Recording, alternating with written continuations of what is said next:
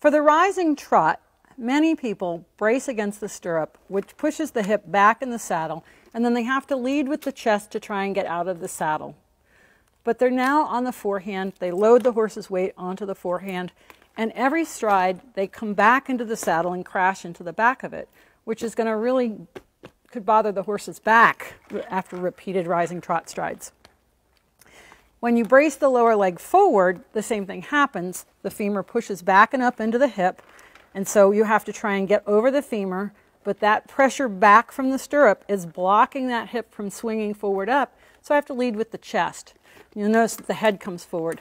And then we get yelled at to sit up straight, and we try to hinge back so that now we are more upright, but we still have the same problem because we're on the forehand and we put the weight on the horse's forehand. The solution to rising trot is a swing motion. Many people hear the words up, down, to rise the trot.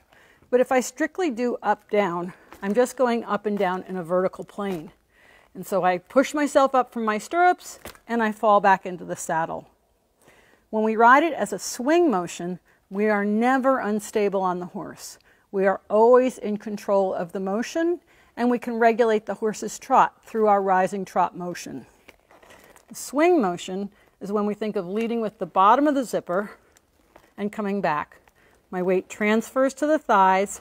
Instead of just the stirrup, I support myself and come back down. So I swing up, down, up, down, up, down.